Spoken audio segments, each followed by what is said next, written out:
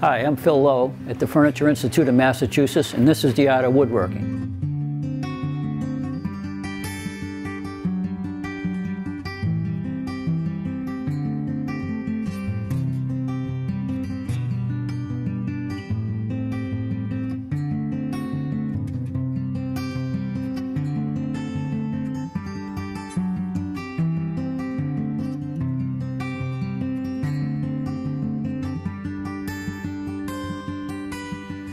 In this session, what I'd like to do is to show you how to do some chip carving.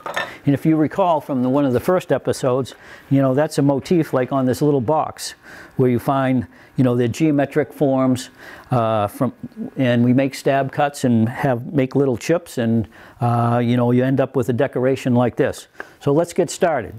The next thing I'd like to do is to show you a little bit about chip carving. So on the opposite side of this board, if you'll take a look at this, we got some decoration that's going on. It's very similar to that little box that I showed you a little bit earlier. Now this is what they call a sawtooth, which is the most one of the simpler ones to do, and we'll start off doing the sawtooth. Now the sawtooth requires a different tool. It requires a straight chisel that's wider than the actual cut that you need to make, and we need to go ahead and do a layout first. So, okay, I held this to the board with a couple of sheetrock screws. So you could use, I use double stick tape once in a while, and you certainly don't want to screw it on if you're actually going to use this surface or it's going to be visible. So, but since this is just an exercise, I'm just going to go ahead and screw this down. And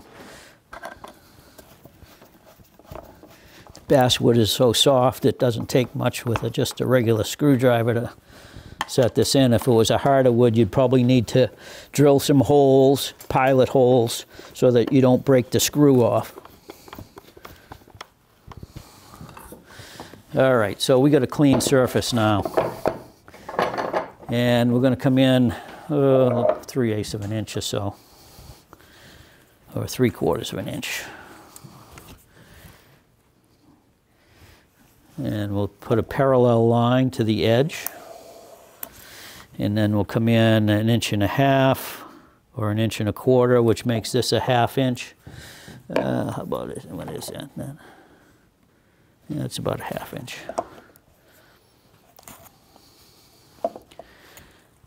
Okay, and we'll run another line. And this is a fairly simple layout. Basically, if we take a square, this is a 45-degree angle, and if we work off of the end here, and wherever these intersect with the parallel lines,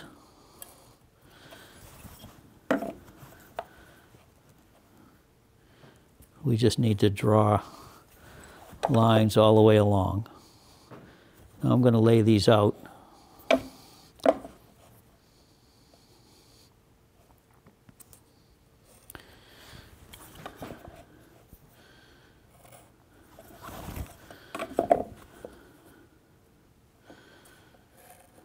So these are all great exercises to learn how to do. And this is all about controlling the chisel and getting the proper depth of cut.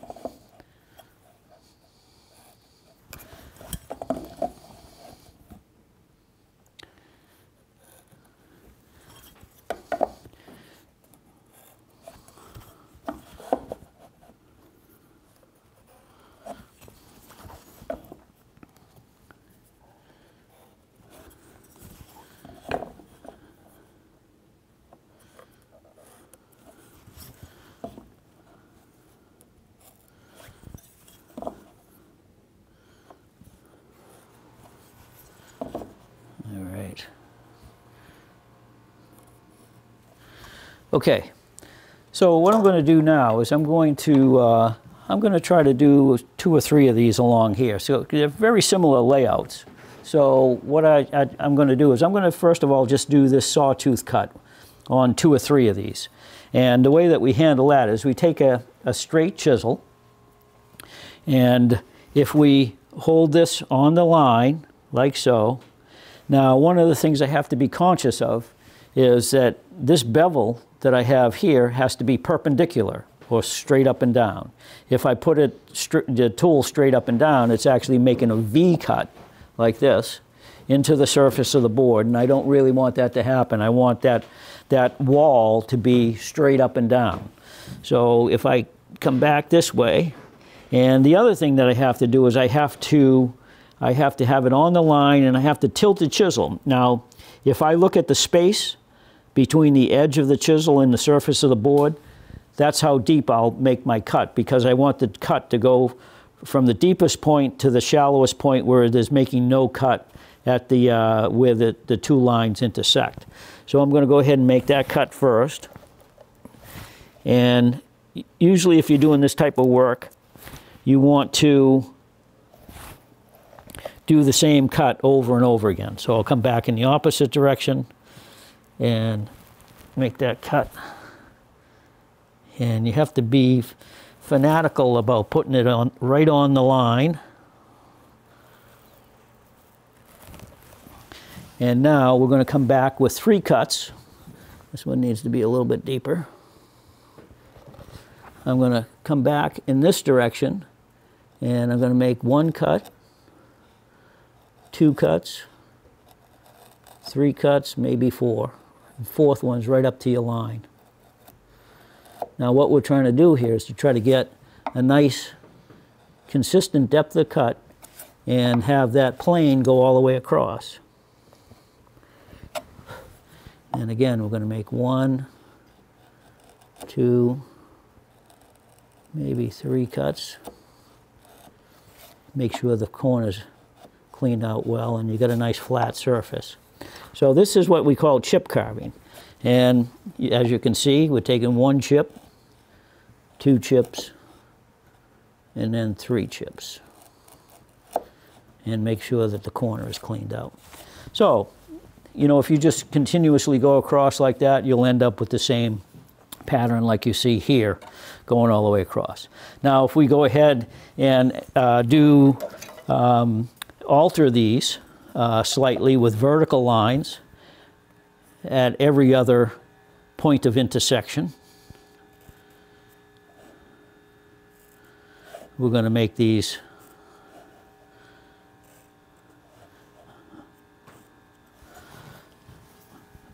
a little different now. So what we're going to do now is we're going to have these vertical lines deep,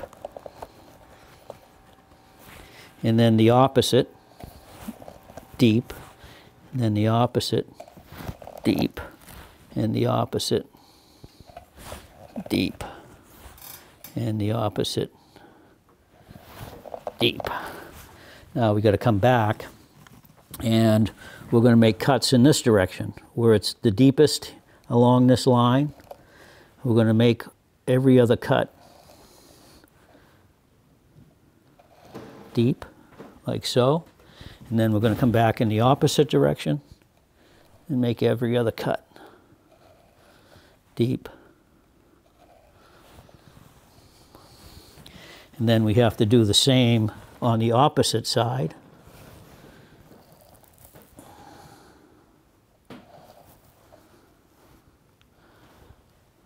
And the same over here.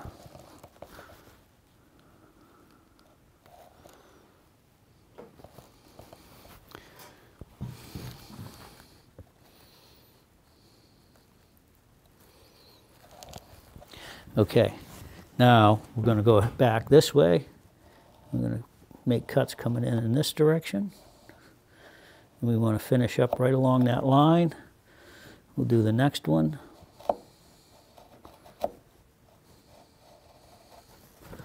If the shaving doesn't come off, come back and cut it off.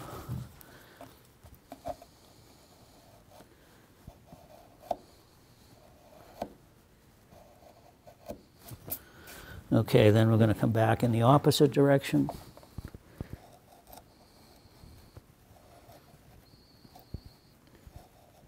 And along there, those should meet up. And we want to make sure that that falls away. You can also come in from this direction as well. You're cutting across the grain.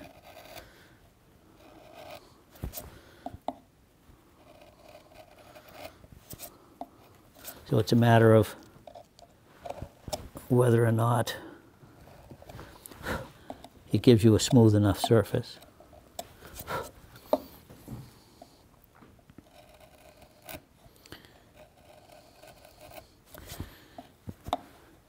And the trick is to make this center cut come down and meet up perfectly.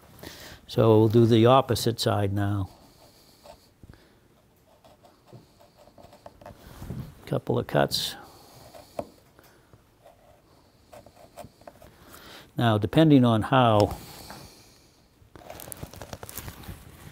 deep you make these cuts will depend on the shadowing. If you get too deep, sometimes it's a little difficult to get the tool inside there, because if you look at the tool, when we angle it ever so slightly, this is no longer perpendicular, so the cut coming in is slightly angled. So you have to be able to, you know, contend with that.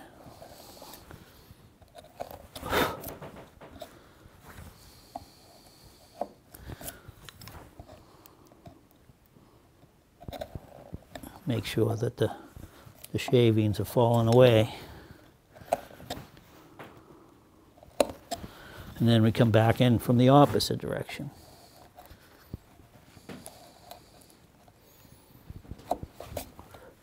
And one of the tricks is controlling the cut as well. So when I'm grabbing a hold of the tool this way, I'm actually pushing with my right hand and I'm restricting the cut with my left hand. So I'm not just careening through, which would spoil my work.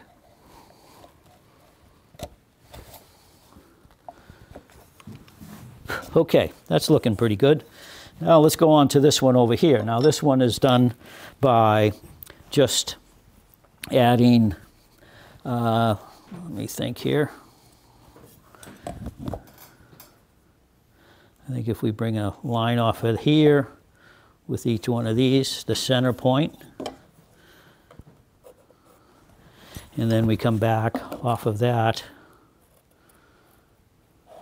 with lines, 45-degree lines as well. So you notice that you can create numerous patterns with just this 45-degree cut. Okay, now we have to do two levels here. We have to do a level at this corner here, and then a double triangle out towards the end. So we'll go ahead and do the inside first with our stab cuts.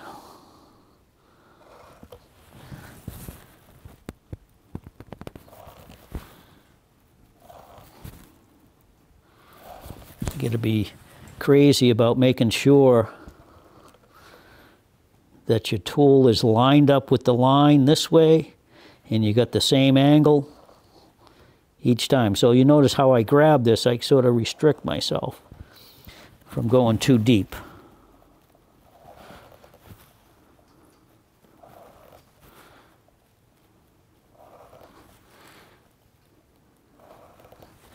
And we also have to come back and make cuts on this opposite side as well.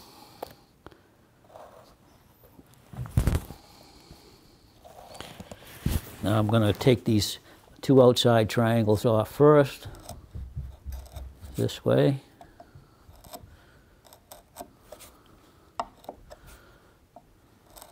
You notice, oh, I missed that cut. Easy to do. And then come back.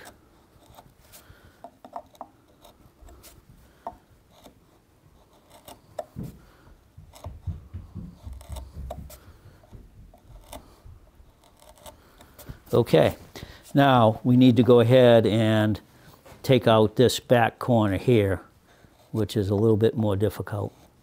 We have to make sure that we get an angle going all the way across.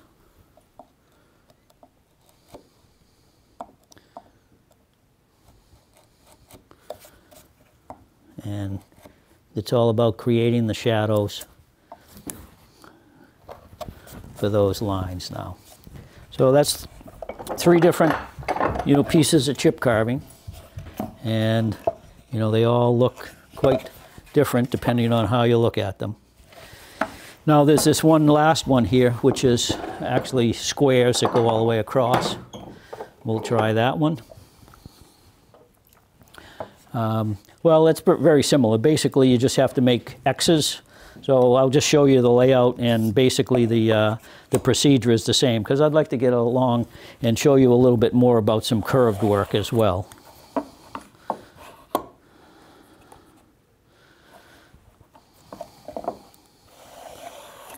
Okay, so if I start off here like so, I basically have to do this and then start off with just these to begin with. I'll just do a few of these. And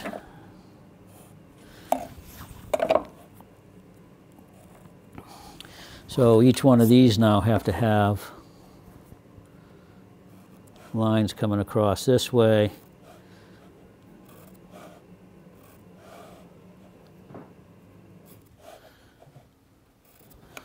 And we're going to go in the opposite direction now, which is like so. These are going to be angled cuts. So we're making these X's through here.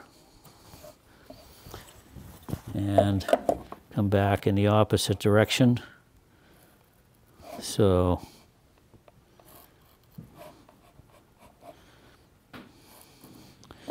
okay, so these are what we're trying to save.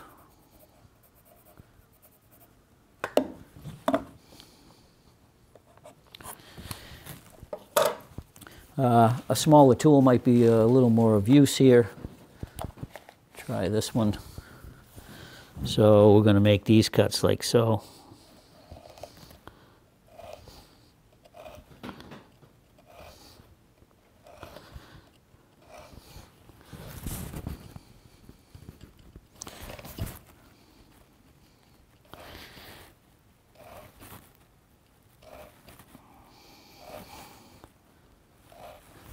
And go back this way.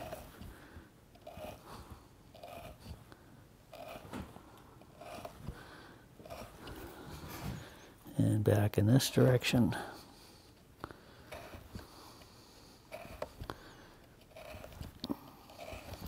And then we need to chip out these triangles here.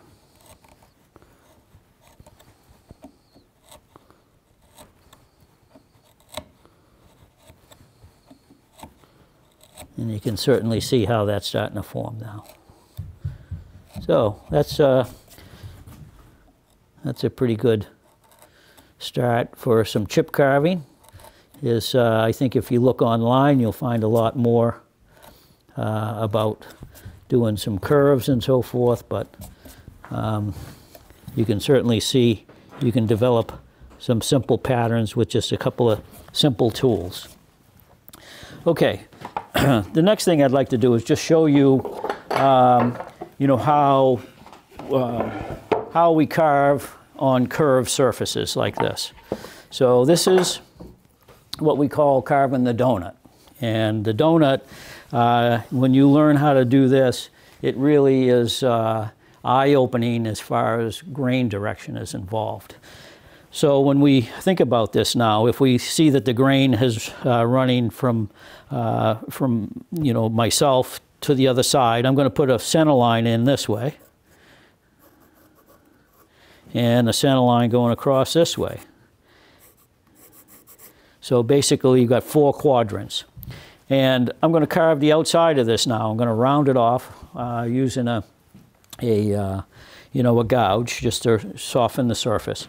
But the thing is that you're going to find is that if I carve you know, this quadrant here, if I hold, if the box of straws is actually running through the piece in this direction. So if I have the box of straws here, if you know, if I carve in this direction, I'm going to be laying those straws down. So this outside is going to be I need to carve in that direction. On this quadrant over here, this gets flipped over like so. So I'm going to be carving in this direction. So this is the direction of cut there. And then what happens here is if I flip it over in this direction, you know, the direction of cut is in this direction. So I'm going to be carving in that direction. And then if this gets flipped in this direction, if I carve back in this direction here, I'm going to be going with the grain on in each one of those quadrants. Now I'll just grab a, let's see, let's try a number 520 here or something like that. So I can confidently, you know, take a cut. You know, let's say if we want to carve this round all the way to about there and down to about here.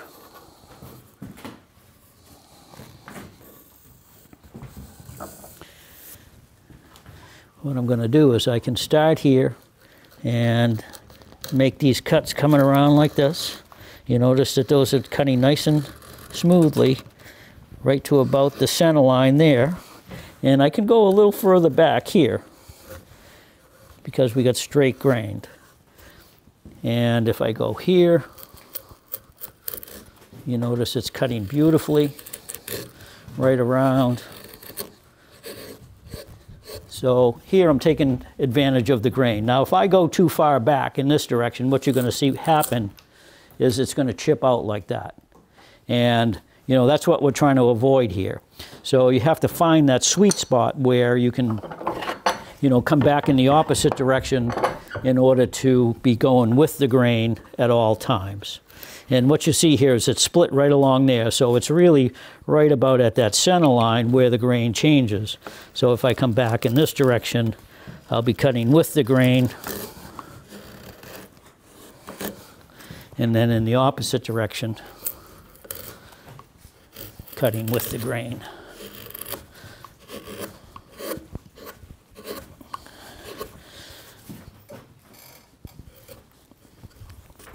Okay. Now, one of the things that happens if I want to carve the inside of this, this donut, what happens is the grain direction changes completely in the opposite direction. So, in other words, this quadrant here now, if I look at the fibers coming out like so, I need to be carving in this direction. So the carving direction is here, which is completely opposite of what we had on the outside, which was going in the opposite direction. And this one flips over, and we're carving in this direction. And then simultaneously, like so. So instead of starting at the corners here and coming around to the very ends, we're going to be starting, you know, in the at the ends and coming around to the center. So this is going to flip around like so. And we're going to carve in this direction. So the arrows, you know, tell the story here. Now, in order to reach inside of here, I'm going to introduce that second tool, which is the back bend, which will allow me to make my cuts easily because the handle is going to be up out of the way. Whereas if I try to use something like this, what happens is the blade will hit the material and start to bounce on me, and it'll leave a surface that's irregular. So when I go to start my cut here, what I'm going to do is come around in this direction and around in this direction. And again, it's trying to make those cuts match up. And around in this direction. And around in this direction.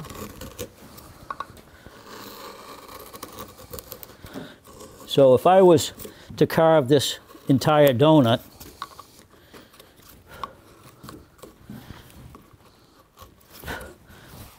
on both sides, top side and underside, I would have to carve in 16 different directions.